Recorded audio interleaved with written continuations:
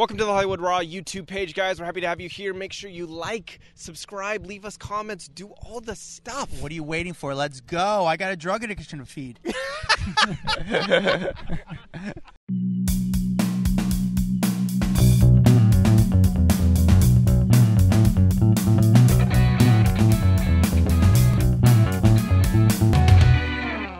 Welcome to the Hollywood Raw podcast. That's Adam Glyn right there who was about to talk, and I took his opening sentence. I'm Dax Holt. How are you, buddy? I am good. It's a late Thursday night. We're doing this late on Thursday because a lot of news sort of dropped later in the day. And sometimes we do this podcast. Well, this is our weekly rundown, our Raw rundown, where we give you the top 10 stories of the week. And usually we record this earlier on a Thursday. But some crazy stuff happened later in the day. And therefore, we wanted to try to, as long as our schedules work, we try to give you it up to date. And we're able to do that today. So this is a late Thursday night. We're doing the Raw rundown, the top 10 stories of the week. I am doing well. This week is a little slow for me. It wasn't too crazy, so I was able to catch up with some little things. I did catch up with the Nikki and Brie Garcia, formerly known as Nikki and Brie, the Bella twins. They should be coming on the podcast soon, but I caught up with them this week. I got a few other people, but nothing too crazy. How are you, sir? I am doing good. I got to meet Rob Gronkowski the other day. Wait, I didn't. What? Yeah, you didn't see my video? How? So you know, Trophy Smack, my company, we are the official trophy and belt provider for the LA Bowl. We've done it for the last 2 years. Sure. We did it with Jimmy Kimmel, and now this year Jimmy has moving out of that spot as the host, and Rob Gronkowski has moved in as the host. So they did a little special like meet and greet for partners of the bowl and VIPs and all this stuff. So we got to go and meet him. And what's funny is I think it was kind of out of place for him because it wasn't like a heavy drinking party and stuff like this. And it was a bunch of people who were like, you know, important in the business world. So he was really a lot more calm than I was expecting him to be. Like I came in with some energy. We had made like big turnover chains with his face on it so that when we walked in the room, it was like, oh, the Trophy Smack guys are here. And he was like, what's up, guys? And I'm like, what? I was like, bring the energy, Rob Gronkowski. But he started to loosen up later. I think it was just so different from like the normal atmosphere he's in. But I think it's going to be so much fun because the bowl game is actually December 16th. So it's going to be awesome. Yeah. Very cool. I've met him a few times. His wife, well, I shouldn't say wife, his girlfriend, Camille Kostek, she wasn't there with him, right? No, she was not. And if she was, I didn't see her. I'm surprised you didn't see her because she would stand out. Because he did bring his little bulldog, which was pretty cute. Because I was like, what? Who the hell has a dog running around this place? Like, because it was at SoFi Stadium, in just one of their areas. And I was like, who the hell is a dog? And then, of course, the dog was his. And I was like, it's Rob's dog. Never mind. Carry on. His girlfriend is the biggest sweetheart, super nice. She's actually like a fan of my content, which I like. She actually says like, every time I get her, I go, let me start, let me look. And she loves when I do it to her. And she'll like, do it to Rob. And then she like wants me to like mess with him. But she's awesome. So cool. I'm glad you got to meet him. Were you in a room or were you on the field actually? No, it was like a bar area up on like really high up at SoFi. Okay. So you had like a view of like a cool view and everything. It was like beautiful. That. I mean, I've been there quite a few times. It's a beautiful stadium, that really just like unbelievable stadium. That's where I saw Pink the other day. Very cool. Before we get to the top 10 stories of the week, we read your reviews. Dax, do you have a review ready for us? Got a review straight from Apple Podcasts where Jack Kanan, I think is Jack Kanan, left us a 5-star review, says, Dear Lawn Care Buddies, you are my favorite podcast to listen to when I'm doing yard work. I can put my headphones on and get super involved in the stories you tell. You both are so funny and have the most entertaining or interesting conversations. Thank you for making me laugh and keeping me company. I love the Facebook group too. Please create a Patreon. I would love more content. You guys make me feel at home. Keep being awesome. Wow. Very cool. I love it.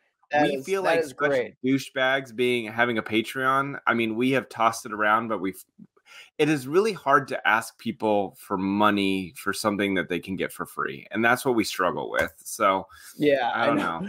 I said as we struggle making money, we're like, do we do it? I mean, yeah, no, but we're poor, but why would we ask people for money? It's so funny, dude. I was talking to a paparazzi out in LA today, and it's funny. The guys in LA get invited to all these parties. I was talking to our buddy Justin Foley, who's been on the podcast, and he's a camera guy out in LA. And they get invited to all these parties, and I'm like, dude, that's so sick. And they're like, they go to these parties, they shoot it, they get to go inside, they mingle, like these houses in the Hollywood Hills. I get invited to these parties, and then I'd show up and like, oh yeah, we invited you to be outside. We didn't invite you to go inside. I'm like, oh, okay. And then when I finally go into these parties, I don't even like people like, are you drinking? Are you hanging out? I'm like, dude, I'm the one eating all the free food as much as possible. Like I'm trying to eat enough where I'm like full for the next 2 days because like I'm trying to get by. It's so embarrassing. It's so sad. But with all that sadness, let's get to the top 10. I'm guessing that was a he. I don't know if Jack or maybe it was short for Jackie. Brought up the Facebook group. I finally found that video of Pink saying hi to me from like ages ago. I posted it in our private Facebook group, Off the Record. If you want to see what I've been talking about, you got to go join. But this video like made my life, and it's so silly. It's like 4 seconds. He was like, "Hey, can you say hi to Dax Holt? He loves you." She's like, "Hi, Dax." That's great. Like, this is how I get you away. Yeah, she was like, and the comments on it was like, she felt really genuine with that one.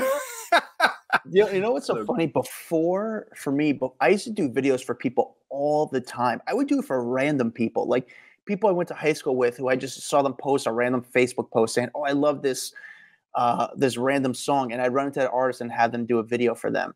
And then came Cameo, and then everyone started changing. Like, hey, man, I really don't want to do videos because I get paid for it. By the way, but before that, I was getting all these videos. Who's on your voicemail? Whose voice is that you had recorded voicemail?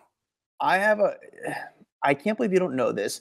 Very few people actually do realize it. And I guess it's very weird. I have the voicemail on my phone is Hank Azaria, who does the voices on The Simpsons. That's Hank Azaria? That's Hank Azaria, and he does Mo from The Simpsons as my voicemail. Because I picked it. I'm like, who the hell's voice is it? And I'm thinking the whole time that it's just someone with like a deep, scraggly voice. So I'm like trying to figure out if it was someone from the Howard Stern show, like a whack packer. I did not realize that was Hank. That's hilarious. You know what's so funny? Very few people realize it's Hank Azaria, and most people don't. I've had people like, dude, change your voice. I'm like, guys, this is Hank Azaria from The Simpsons. This is history on my phone. Can I call you and have the people listen to it? Sure. I don't have enough. It's going to keep ringing though, because I don't have my phone on me. You don't have it on you? Yeah. Okay, you can try it. It's going to take a second, so we'll talk, but I'll pull it up once it gets to it. But I'm a big Simpsons fan, and to have him do the voice on my phone is, I don't know, it's history. Well, now that I know that it's Hank, that's way more exciting. I really was like, who the hell is this? Then no, come on, Adam, pick up. No, I'm just kidding. I have a thing where it goes to 13 rings before. It's got to be getting close here. No, this is the intermission, and then it keeps going. Here we go. Yeah, you've reached Adam there. He can't come to the phone or something, but leave a message and maybe he'll call you back. Hey, get off my back. I mean, yeah. It's so you know what's so funny? One of Kim Kardashian's agents called me one day, and I didn't pick up and got my voicemail. And he left me a voicemail. I was like, actually, Adam, I really do like that voicemail. That was great. And I was like, you know what? Thank you, Jeff. I don't think it, but yeah, thank you for liking that. That's awesome. I appreciate that. But I was so embarrassed the other day. I've never talked to him on the phone, but we've been like kind of going back and forth over some stuff. And he called me for the first time. I didn't pick up, and I went right to it. And it was Stone Cold Steve Austin. Yo. Yeah. And like, I've never talked to this guy on the phone. We've been like emailing back and forth over some things. And that's your answer machine? Back, and that's it. He's probably like, what the fuck? What is this thing? Like, who is this guy? That's how he talks. Like, so it was a little embarrassing. But all right. Thank you for the reviews. Keep the reviews coming in. Thank you. I really do. That was a great review. Make sure it's 5 stars, a few kind words, and we'll read your review live on air. Let's get to the top 10 stories of the week, starting with number 10. Number 10. All right. This is a couple years past the tragedy, but Travis Scott is finally opening up about his fatal Astroworld Festival tragedy. And that was 2 years ago. If you remember, 10 audience members at his concert were killed and thousands were injured during that huge crowd crush in Houston, Texas. Well, he is now doing an interview with GQ for their Men of the Year issue. This was published on Wednesday. And so he kind of shared how heavy that night still weighs on him all these years later. It's not even all these years later, 2 years later, and just how much he loves his fans. He says, this is a quote. He said, I always think about it. Those fans were like my family. He said, you just feel for those people and their families. He goes, it was just overly devastating time that affected him and his creative process. He said that, it took months and months and months, and he would just think about that night and it would come back to him. And he said, making music, you think about those things that go on in life and the things that happen in your life. And then you dial on those things, the moment for the families, for the city, it was just devastating. And so he said that it was, he couldn't get past it mentally. And I think that's why he kind of like stepped out of the spotlight for a little bit. There was a lot of pressure on him. He was facing charges for the whole thing. But he said that it was therapeutic for him to be able to kind of finally get in and channel some of that energy into production and sounds and like really finishing this next record. And so, I got to imagine that, obviously it's tougher for the families, but there was a lot of focus and pressure put onto him after that went down. Yeah, it affected his career.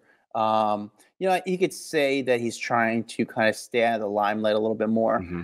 but I think also people were kind of turned off. It's like Chris Brown. I'm not comparing to what happened with Chris Brown to what Chris Brown did. That's very different. That was, yeah, it is. But Chris again, Brown, it was at his hands. This was not. He got a lot of pressure because people felt like he didn't stop it, and he could have stopped it. He said that he couldn't hear what was going on. Like I think I can kind of understand that. Like, you're on stage, all the lights are in your face.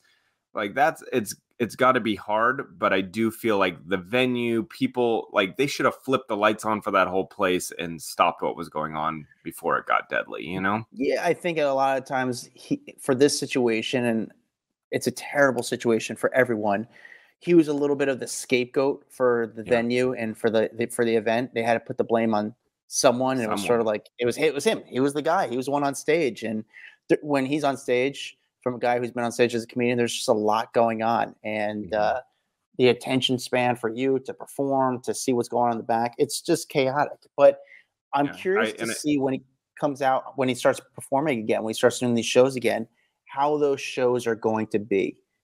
From the crowd to, he's always been very energetic on stage. Will he be that kind of presence still? Because response was chaotic. I'm sure he will, because that's what people are going to see. I think the difference is you're going to have a lot more security in any venue.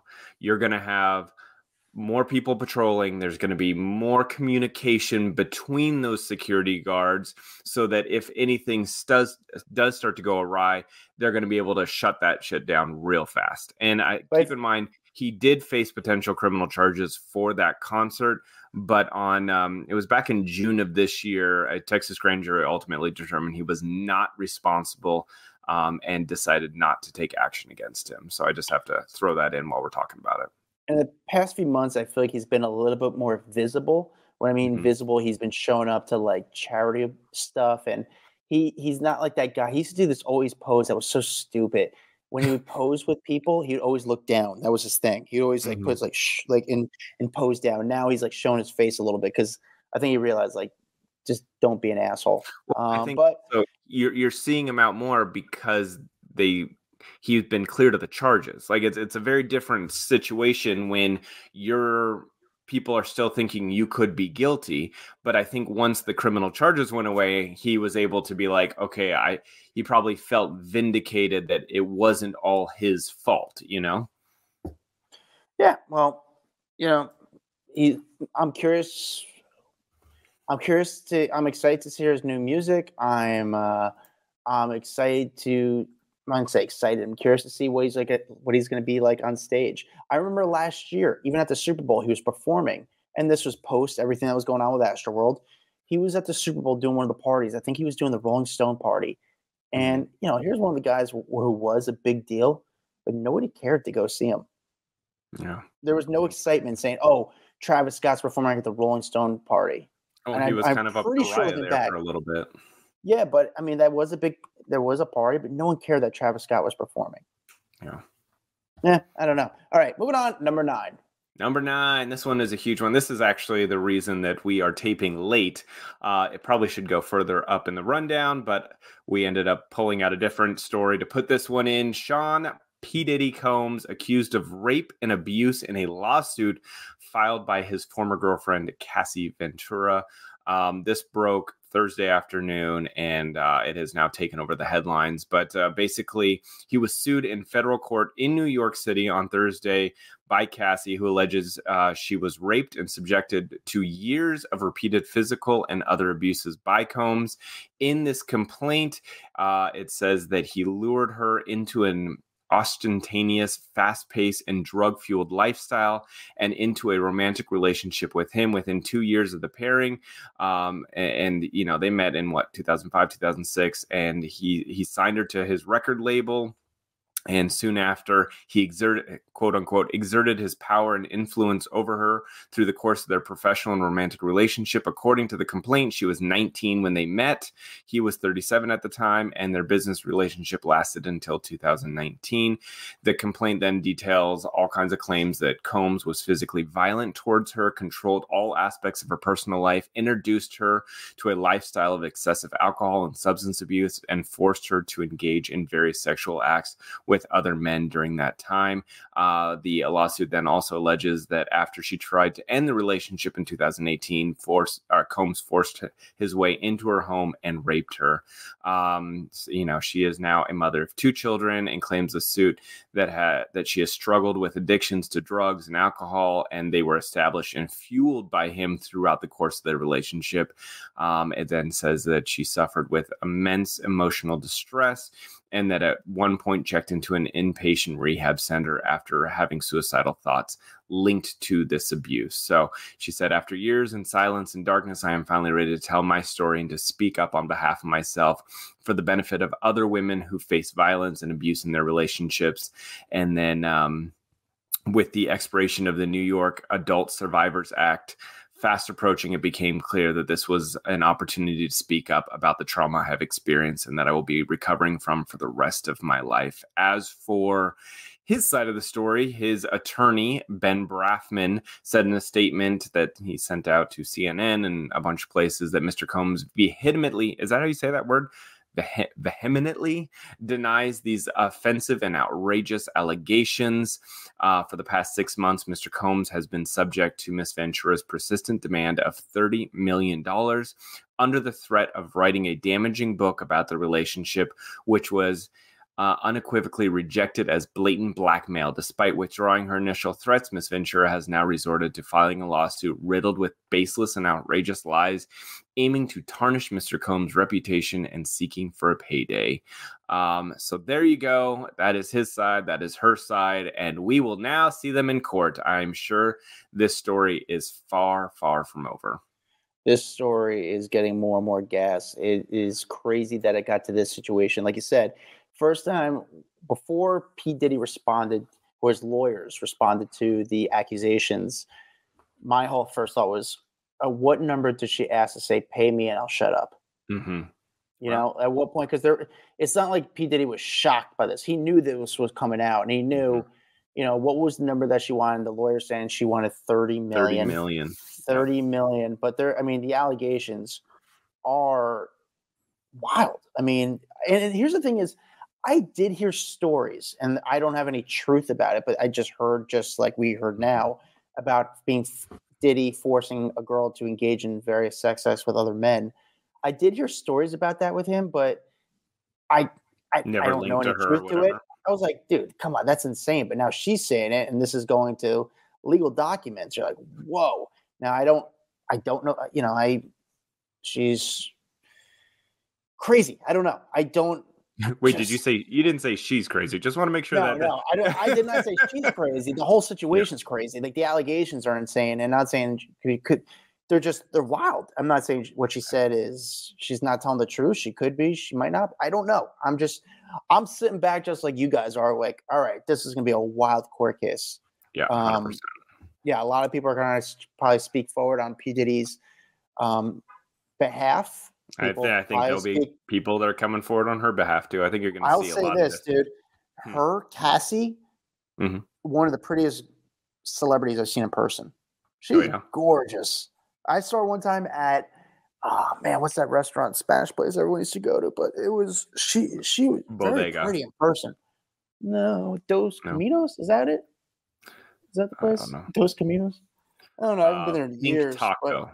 No Pink Taco. That's only out there. I think it's Dos Caminos. The one, but I saw her there and saw it. I was like, man, this girl's gorgeous. But yeah, she crazy. Just wait back, guys. This is gonna get really dirty and really crazy. Get nasty. And I don't know. I can't say now who's gonna win. I don't know. I don't know. Wait, and honestly, in this situation, there is no winner really. It just sucks for everyone, you know. So it's. But I support anybody that wants to speak up, and we'll have to wait and see when this eventually when this goes to court. Moving on to number 8. Number 8, Snoop Dogg giving up weed, which I never thought I'd be saying these words, but he posted on social media, after much consideration and conversation with my family, I have decided to give up smoke. Please respect my privacy at this time. And everyone's like, wait, what? Yeah, I think the world was like, is this a joke? Because the photo he posted, it just doesn't seem like it could possibly be real. And he has given up smoking in the past. Back in like 2002, he tried to quit, and then that didn't last for too long. He went into a Snoop Lion era, and immediately was like, yeah, I'm getting back on the weed. And so we'll see. I mean, maybe his family has said, look, you've gone too far with it, but I just don't picture Snoop Dogg and no weed. Those two things don't make sense to me. Yeah, I mean, it's crazy the way he's handled. We're saying, I'm going to keep. He posts some content where it's always funny videos that he finds online when he says, you know, I guess what the response was like, please respect my privacy at this time. Yeah, I have to imagine. My guess is he's just having fun. He's not stopping. Maybe he was just super high when he posted this, and he was like, "This will be hilarious." You already forgot about it. Yeah, he forgot he posted. Yeah, he already forgot he posted. No, I think he's messing around. But then the other part I could think of is there are some serious health issues possibly. I mean, Snoop Dogg is not a young guy anymore, and I'm sure he has some iron lungs, but maybe the abuse on his body is taking a toll, and his family asked him to give it up. But he didn't really need to make that public. So for him to make it public, I think he's just having fun, or this is just a PR sort of stunt-ish. Yeah. Would you say stunt or no? I would say probably just having fun. I don't know if it's necessarily a stunt, but I think he's just having fun. Yeah. All right. Number 7. Number 7, everyone was waiting for it. The cast of Friends have now broken their silence on the death of Matthew Perry. All of them went to social media. It seems like it was a pretty coordinated posting schedule. Like they all kind of said, okay, write up what you want to say, get it all ready to go. And then we're all going to kind of put out our statements at the same time, all individual statements, but posting them at the same time. Cause it was like, Jen's popped up, David Schwimmer, Matt LeBlanc, Lisa Kudrow, like they are all kind of popping up around the same time, and all really sweet messages, sweet photos, clips from the show. Courtney's went up with some kind of clips of like a blooper reel, and just things that he did to make all of them laugh.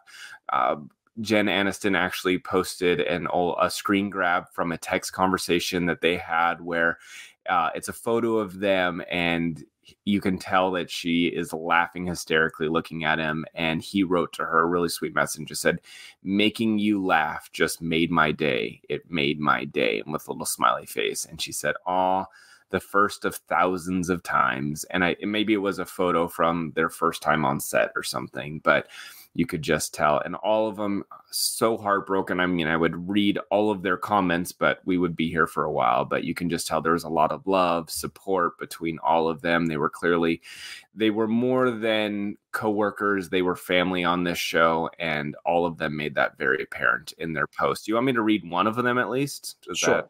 Okay. Just one. I'll read Aniston's. It said, okay. Oh boy, this is cut deep. Having to say goodbye to our Maddie has been an insane wave of emotions that I've never experienced before. We all experience loss at some point in our lives, loss of life or loss of love. Being able to really sit in this grief allows you to feel the moments of joy and gratitude for having loved someone that deep. And we loved him deeply. He was such a part of our DNA. We were always the six of us. This was a chosen family that forever changed the course of who we were and what our path was going to be. For Maddie, he knew he loved to make people laugh. As he said himself, if he didn't hear the laugh, he thought he was going to die. His life literally depended on it. And boy, did he succeed in doing that. He made all of us laugh and laugh hard. And in the last couple of weeks, I've been poring over texts and one another, laughing and crying and laughing again. I'll keep them forever and ever. I found this one text that sent me out of nowhere one day. It says it all. And then she was referring to that one I read.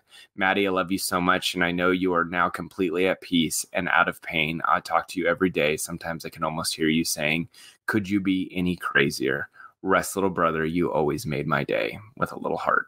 No, so sad. Very sweet, very nice. I think this is like the closure to the story. Yeah. Obviously, everyone was really sad about it, but everyone was just waiting to hear that post. Or, again, they obviously all talked and said, I don't know if they talked or their team talked. No, I think they've said that they have a group text message, like a WhatsApp group that they were all on. So I am sure that they have been texting in there and just said, okay, like the world is waiting for us to say something, like, let's all do it at the same time. Let's all, so that way it's not like, oh, why is Jen putting out a comment, but Courtney isn't, because then it makes the other people look bad if it's not at the same time. Oh, for sure. But then you also wonder, again, this is just me. And I just want to learn how these people work. If they actually wrote it and then they sent it to their team to double check it. And just even from the spelling to everything, like, hey, what do you think about this? This is what I plan to write. Yeah. That's just me being. I'm sure. Like, they wrote it. I'm positive about that. But if it was me and I knew that, 100 million people are going to write it, yeah, I would hand it over to my wife and be like, do you mind doing the obligatory spell check on this so I don't look like an idiot? I always ask for if it's something like a big post. Yeah. This could be 7.5 or not really. Dana Carvey, his son passed away. I guess he drug overdose, which is really sad. He did a post on his Instagram story, about his son. And it was a really nice post. And it was really, obviously it's really sad. And I didn't know his son by any means, but Dana Carvey is one of those people where, yes, he does have a very successful podcast now, but he also was just like, he's a legend. The guy's a legend. And I kind of found it very unique and sad. I felt for him when he did the post, but also to see the other celebrities that commented on it from Chris Kattan to Kesha to, there's so many people that Daryl Hammond that kind of wrote like their condolences to Dana Carvey. And it just made Hollywood seem real a little bit, like how people like generally felt. And I don't know. It sounds very eerie to even talk about, but it was like, it made me very sad, but it just made me realize like these people are people too. Cause to see what other celebrities wish them. Go kiss your children, go kiss your parents, tell them you love them. All right. Amen, sister. Number 6. Amen, sister. You're such an idiot. This one's going to be a quick one, but we definitely need to mention it. Jimmy Kimmel back to hosting the Oscars. He will present the 2024 Academy Awards, making it his 4th time on that stage. It's funny. I thought he didn't want to do it anymore, and so I was kind of shocked to hear that he was doing it. But you know, the viewership for the Oscars have dropped. He was kind of the one thing that kept a lot of the viewership up. And so he's coming back. I don't know. They must be throwing just a shit ton of money at him to get him. See, I'm curious. Do they? I mean, well, I'm sure we can find out. But do they get paid for it? Is it more promotional? Yes. No. I think it is such a hard job to host the Oscars because it is one of those like jobs that all you're going to do is get criticized. It's like being the president. Like, you're going to constantly be criticized no matter what you do. You know what I'm saying? Like, no one ever really likes the hosting. It's very rare. And so I think it's a thankless job. And so they're just like, why do I have to go and be criticized for everything? Unless the paycheck makes sense. I love the Oscars. I miss going to the movies. I can't even tell you what movies are going to be nominated this year. I just don't know. I mean, we sort of know, but good choice. And bringing Jimmy Kimmel. I mean, I know in past years they kind of try to be more fun and unique with the host. Mm-hmm. We're lucky even this year we're going to have an Oscars. I think that's the most surprising part for me because with the writer's strike, that affected a lot of things. And I know there was thoughts of potentially not even allowing the Oscars because celebrities couldn't go there to promote their projects. But now they're going to have it. Jimmy Kimmel's hosting. That'll be good. They would not have had an Oscars if that SAG strike was still going. There's no way. Because that would be every movie that's announced would be promotion for the movie and no one could have been on stage. Like that would have been a whole deal. So I think that was in the back of their mind is we need to solidify this deal so that we can have an Oscars because that would be a huge blow to not have the Oscars at all. I love the Oscars. It comes out during the right time of year when there's nothing else to go on. I find very inspiring. And I love going to the movies, even though I haven't gone forever because there's just nothing to see. But hopefully there will be some stuff coming out. All right, number 5. Number 5, Taylor Swift and Travis Kelce. Their parents are supposed to meet this weekend. So, as most people know, his brother Jason plays for the Philadelphia Eagles. He plays for the Chiefs. Well, they are going face to face. I believe it's Monday night is when they are actually playing. And so they figured, well, this is a good opportunity because Taylor's family are actually huge Eagles fans. And she was actually an Eagles fan for a long time until, Travis converted her to a Chiefs fan. But because the families are all intertwined, Travis's parents will obviously be there. She can then go. Well, I don't know if she's actually going, but her family's going, and we're going to see them all kind of unite because she is still down in South America. She's got a tour date Friday, Saturday, Sunday, so she would have to hop on her private jet, get back for Monday night's game, which she can easily do. But this would be a good opportunity for all the families to meet. But I feel like that's a lot of pressure meeting at a stadium. Wouldn't you rather have them meet like at a home? Do you not agree? Yeah, who knows? I mean, there's excitement, the energy. The Kelce's are trying to impress the Swifts, and what's better to impress them when 2 of your kids are playing on the field than a football game where there's excitement and energy. I thought the weird part of the clip that I just thought it was weird, and that there was a camera watching Travis Kelce at Taylor's concert in South America where she changed the lyric to change it to be about Travis Kelce, and they just so happened to get his reaction. She's standing next to the dad. And I'm not surprised about that at all. Like, if he was standing right behind you at the concert, you're telling me you wouldn't turn around and film him? You would think you would find more of a private spot if you really don't want him to be seen. If not, why aren't you not backstage? Like, you're with the biggest star in the world. You're a star. You're in the news. Something about the whole thing just... You think it was just a weird publicity thing?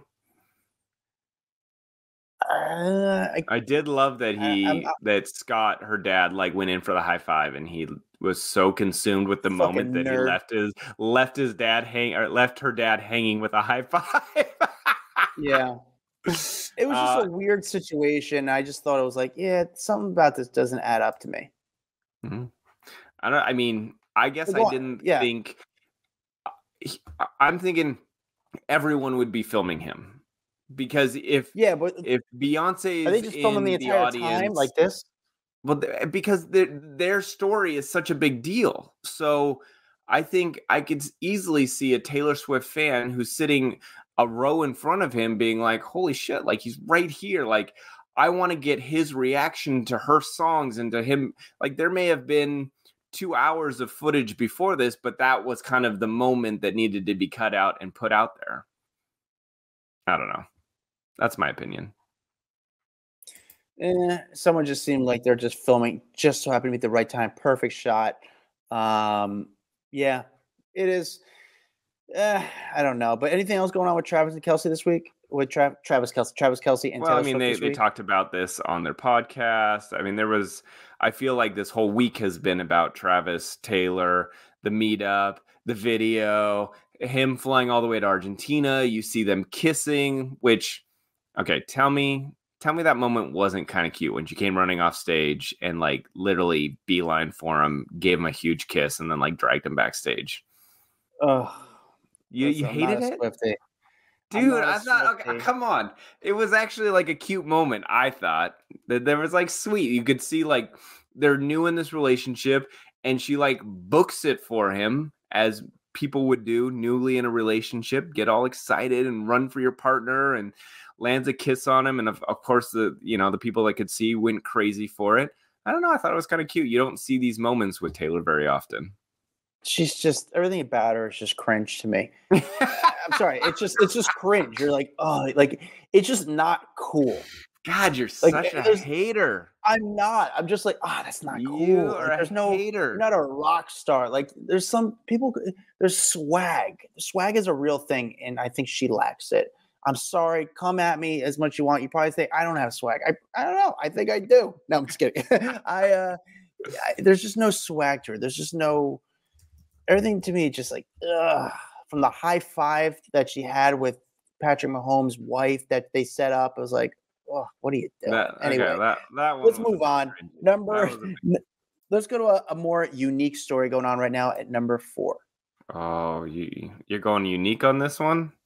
This one is a rough story, but Will Smith, a guy who basically claimed that he was Will Smith's best friend and confidant for many, many years, went on a podcast this week and basically claimed that he walked in on Will and one of his really, really good buddies, Dwayne Martin, banging it out. And he described the whole situation, saying that Will was bent over a couch and Dwayne was just railing him. And, of course, everyone's jaw drops because we're like, what the hell? And by the way, that podcast was with Tasha K. But Will has now come out swinging. Well, at least Jada has come out swinging. She said that they are going to be suing. She said that the story, or at least their reps have said that the story is completely fabricated and the claim is unequivocally false, and that they are now going to be taking legal action. So the story to me is so wild that I can't believe that someone would say that and expect him not to sue unless he really believed it is so true. But wow. Your thoughts on this one? Will's wife, Yeah, well, Will's wife already said we plan to sue, and she's also said that she's never seen him with another man. She also did an interview with the Breakfast Club that's coming out today, Friday, that she kind of goes, I guess, more into this subject, which we haven't heard. It comes out on Friday, the same day as this podcast comes out. Allegations, are they true? There's 2 sides to every story, 3 sides to every story. They said they're suing now. It's I don't want to say it's not defamation if it's, I don't know. But I also think like this, it feels so dirty. That's the weird part is it's like people want to hear tea like this, but then when you hear tea like this, you're like, oh God, like I feel like I need to go take a shower because it's so dirty and so like kind of unfair for someone that if you're airing out their dirty laundry, especially if it's like a same-sex kind of thing, like that shouldn't be your choice to do, bro. So I don't know. I don't know, what the truth lies in here, but I can tell you we're going to hear more about this lawsuit as well. There's going to be a very, very, and the thing is, the guy who's made the accusations, I think he said it on a radio show. So can they sue the actual show besides him? 100%. We saw Heather McDonald's been sued before for something that someone said on her show.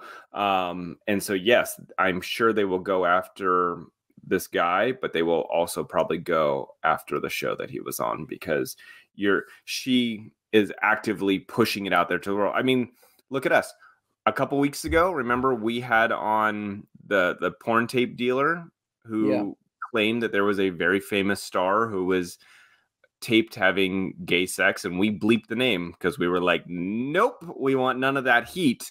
So it's kind of the same situation. They are choosing to put it out there to the public. We chose not to put it out there to the public because that's not the kind of heat I want in my life. But do you think, let's just say we put that name out, and did you trust the guy who said it? Yeah. Our guest that day who said the accusation? I don't think that there was any reason for him to lie about it. But why do we get sued? And I'm just saying, I know it sucks that we get sued. Like, wait, we didn't say it, he did, but yeah, but you're putting it out there. It's like, I think there's also, he put it out there. I don't know. The legal system there's sucks, also a level of like responsibility as the microphone for the information. You know what I'm saying? Like, if you see CNN or, New York Times going on and just reporting a bunch of fake news because one reporter said it, well, you're like, well, you're responsible for letting that reporter go out and say crap if it's not true. You know what I'm saying? So it's like, you have to also blame the microphone. You got to prove it's true. And, I know that from working with some of these outlets. They're like, listen, we believe you, but we need evidence, because when they question us, we need some sort of factual proof. Just like in a courtroom, you need some proof. You're innocent until proven guilty. Prove to me that you're guilty. Prove to me that the person did stuff. So I get it. Smiths are going to go after this guy. I hope he's got a good legal team, and I hope he's going to get some funding, because it's going to get nasty. I will actually reach a court case. Man, can you imagine those people in court? Will Smith answering those questions under oath. Under oath. That could be. It will settle outside of court. No one's going to want to take that to court. But the thing is, what do you need? You need money from him. What do you need? They'd probably say, we just want an apology, and the money we're going to make, we'll donate it to a charity. Yeah, I could see that. Number three, Glenn Powell is addressing those Sydney Sweeney romance rumors. He basically said he felt disoriented and unfair watching all of this play out on social media. So he did Men's Health for the December issue. He was all over the cover and talking about, the success after Top Gun Maverick and how, it became such a big box office I wanted to say bonanza, but that sounded so lame. And how he was kind of thrust into some major spotlight. But then as he was filming this rom-com with Sydney Sweeney, Anyone But You, in Australia, all these rumors started flying around that they were dating and that he and his ex-girlfriend, Gigi Paris, had kind of broken up right about that time. So it fueled more of the rumors. So he was quoted in there saying, when all that stuff happened, publicly it felt disorienting and unfair. He said, but what I'm realizing is it's just part of the gig now. And then he did a lot of photos for this magazine, and I think I have seen more of Glenn Powell's butt than I really needed to see all year. He is just everywhere right now. He's not wearing any clothes in any of the photos. The photos, he's definitely showing himself off. He's trying to promote a project. I mean, at the end of the day, this guy's an up-and-coming actor that's really trying to get his name out there. I think all the attention kind of builds to the allure of him. Mm-hmm. And I think a lot of this stuff, like, he kind of let the rumors keep going a little bit because it was good for business. And I think she did the same thing. And it's a rom-com, so that's what people want. Yeah, and she did the same exact thing. I mean, listen, Sydney has done. I have to say this now after we talked about this on the mic. I'm not going to say Sydney has not called the paparazzi herself, but I'm not saying she has. I'll let you guys well, kind of go through that. I'm always amazed by how much press follows Sydney Sweeney around. Like, remember everything with Harry Styles and that other movie, and it's like she Post is Euphoria.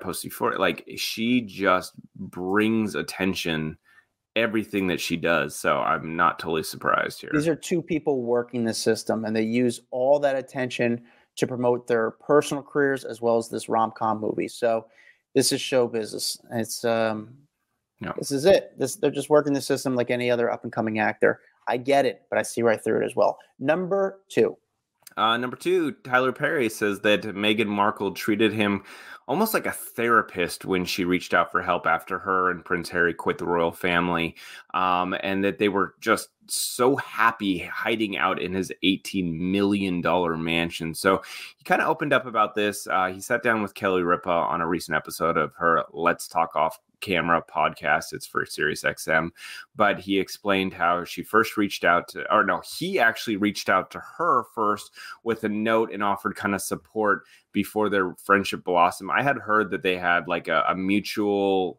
management or someone, an agent that was the same or something, and that he had reached out through that person, but basically sent her note saying, like, if you ever need anything, I'm here for you. Just let me know. And like a couple months later, when stuff started getting bad, that's when she did reach out. And then apparently they were spending like hours and hours on the phone getting to know each other. And like you said, he felt like he was a therapist walking her through these emotions that she was going on in her life. And that he said when he offered up his house, and it was kind of the first place for them to stay when they came to America, that he was like, it was really wonderful for the first couple of months. Like, no one even knew that they were here. They just seemed really, really happy. And then obviously people found out and the news broke, and that wasn't private anymore. But he just said, like, I think he sees her very different than a lot of other people. And he also said, there's other people in the royal family that could be hurting or suffering, and they deserve to have someone to talk to as well. When I read this story, my biggest question was the renting of the house. And I just to he me, didn't rent the house to them. He let them stay at their house. And when you let them stay at your house, like the random questions I get, and this is just the poor guy in me, was like, do you leave your clothes there? Do you change the sheets for them? Do you give them your chef? Do you give them a housekeeper while you're there? Like, I mean, Tyler Perry has a lot of money, but I was just curious about those little things of like the living arrangements for when they were living at his house. Nice of Tyler Perry to become somewhat of a therapist for Meghan Markle, because I would imagine from my experience, it's hard for them to talk to a therapist. Is probably comforting. However, I think the other refreshing is talking to someone who's in the industry who really understands it, because therapists might hear a lot of stories, but to understand exactly what you're going through in that situation, as far as being a public figure, you might have to just really kind of rely on someone who is a public figure. I'm going to say a public figure, but also someone so disconnected from the royal family that they have no dog in that game, that they can be on your side because the world is against you right now. You know what I'm saying? So that's probably what she took comfort in, is he doesn't have a dog in this fight. He just is getting to know me, and he's not going to be blaming me for leaving the royal family like everyone else is. Crazy for Tyler. Just be like, you know what? I'm going to reach out to her. I'm going to reach out to her, obviously through management teams, and like, hey, why don't you stay at my place? But also a part of me thinks of like, hey, Tyler's like, because he's a very intelligent guy, this could be a good business move for me, because eventually she's going to want to get back into projects. Prince Harry's going to want to get projects. They will be, I don't know, maybe they would appreciate maybe come to me first. I have a first look deal with them sort of thing. Well, Adam, listen, if you ever need somewhere to go, I have a little shed outside my house that we keep basketballs in and stuff, and I will let you stay there for free.